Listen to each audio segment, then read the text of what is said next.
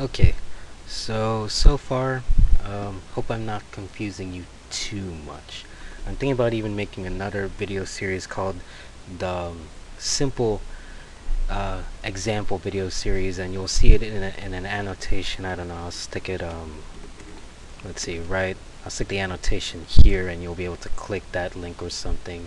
And it'll give you simpler examples of what I'm doing on this interface project. So we have our huge integer implementer class. Let's go ahead and just create an object. Might as well, right? So I'm going to go into my main class and start my main method. Public static void main string and args. I believe that's the syntax. And got our block. Awesome. So now we're going to take huge integer. I'm going to make a huge integer object. So huge integer object. It's going to be a new, and here this is the initializing value that you would have. You would have maybe a 1 or something. Now that gives me a red X because I haven't created the constructor yet. So let's go ahead and create the constructor. So just for the constructor alone, I'm imagining a bunch of things that I have to do. First of all, I'm going to store whatever number they're going to give me in a character array. So let me go ahead and start that. Private car digit car array. Let's see, what else am I going to need? I'm going to need to keep track of how long this character array is, because I just want to keep a variable keeping track of that. So length of car array. And also note that when I'm writing this, I'm capitalizing these letters. Call them camel method. Don't know if you're familiar with that. Can I zoom too?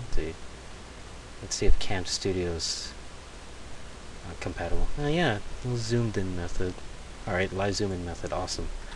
So by the way, I'm using a program called Zoom It to do these magical zooms. So just in case you were wondering. Alright. So here, private int length of character. And let's see, we're going to probably need another one that I used in to keep track of whether it's positive or negative. So I'm going to use, you can use a character for that, you know, the plus character or the negative character, but I choose to use an integer and whether it's positive or negative. So sign of car array. And actually I'm going to even initialize that as positive as a default, because when you stick in a number without the positive or negative sign in front of it, it's just going to be positive. It's a standard. So now we got our private variables there, and also I'm going to use a set method. I'll stick it in the bottom behind all these huge integers and the string methods and everything that comes from the interface. So this is going to be a private set, let's see, digit character array. Digit char array. Give that method. Oh, that's supposed to be one word. And this will be, let's see, this will be a void. We're not returning anything. So that works out. And let's see, what are we going to have here? How am I doing on time? 5 minutes. Awesome. So let's do our constructor now. That's the most important part. So we're going to use the constructor to initialize our object. So implementer class, make it public, of course, so everyone can see it. And yes, it's going to accept values. In fact, we're going to overload this method. In fact, we're going to have multiple ones, so I might as well copy and paste this over and over again. So there, and I'll have that there. And you'll have to input something, either a long, or let's see, an int.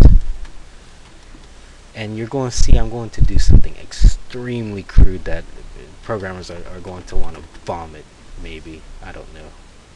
I'm going to do something really, really crude. And let's go ahead and also stick in a double, why not? integer, and double. Alright, so in terms of how crude I'm going to be here, and also I'm just going to have another method here. It's going to be a normal method, but I'm going to call it the constructor implementer method. And this, I'm going to have it accept one string parameter. So what I'm going to do, which is I think maybe what programmers would consider crude, is I'm going to make everything that comes in here an integer and provide it as a parameter.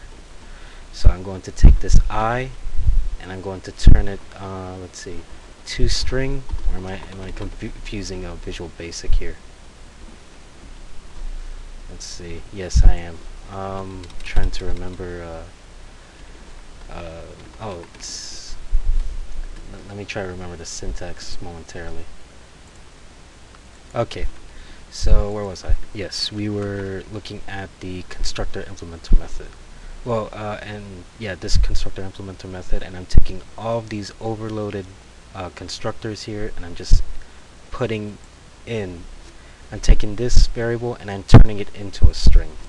So the syntax for that is string dot, and you'll see all of these come up, and to convert it to a string, use the value of